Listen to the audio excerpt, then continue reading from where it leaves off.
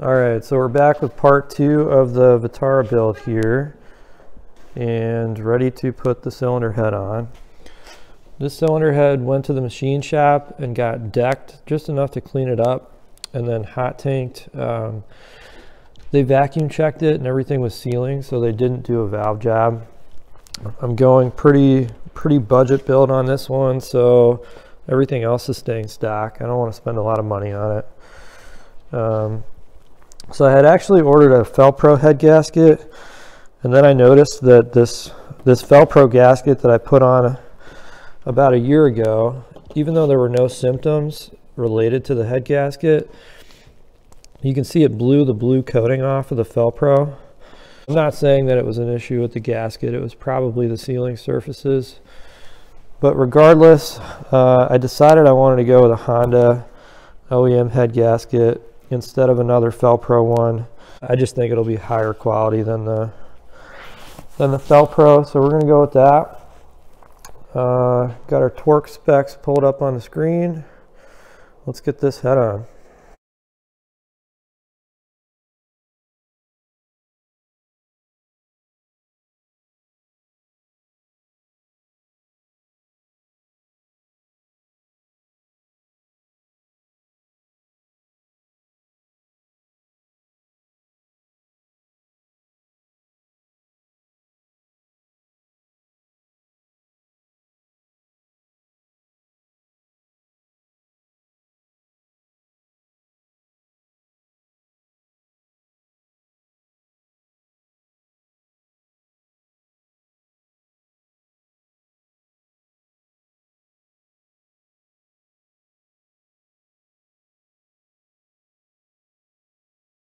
Okay, got the head bolted on. I used my ARP lube on the head stud washers and nuts.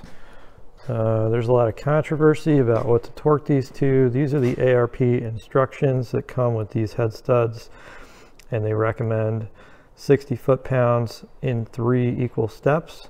So I went 20, 40, 60 using the factory torque sequence. So now I'm going to get the camshaft bolted in and the rocker shaft assembly, and we'll see how the timing marks line up. With the block and the head having both been milled, we'll see if we end up having to use an adjustable cam gear or not.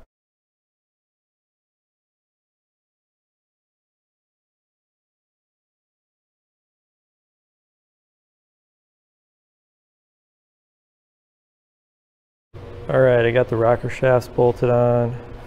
Got my Honda bond under the first cap and the last cap so I don't get any oil leaks. I'm not going to adjust the valves right now. Nothing should have changed since I didn't actually do any work to the cylinder head. So once the engine runs and warms up, I'll shut it back down, take the valve cover off, and adjust the valves. Got some other stuff going on in the shop. We got Travis and Matt over here working on my truck for me. A couple dogs laying around.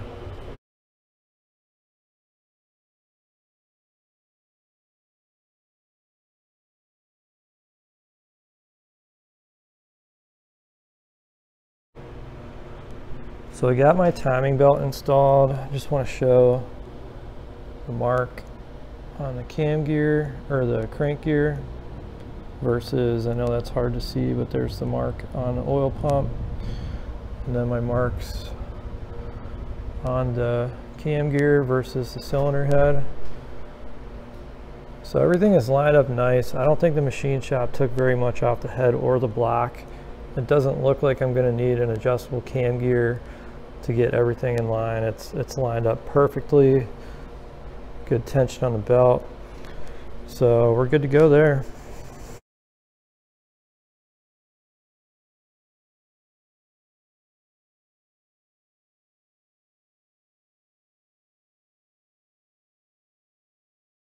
Alright, so this engine's all put together now. I didn't show it, but I did install the spark plugs, and I gapped those to 25 thousandths for now at 10 pounds, and I'll probably bring them down more when I go up to 15, 20 pounds. Not a whole lot else to say about the long block. I took it out of the car with the intake still on there, but I'm going to put it back in without the intake and a couple of the other brackets just to make it easier, and I'll put that stuff on once it's in the car. All right, so that's going to be it for part 2. Thanks to Trav and Matt back here for coming and hanging out today and helping. Got the long block all put together. Going to get it in the car now.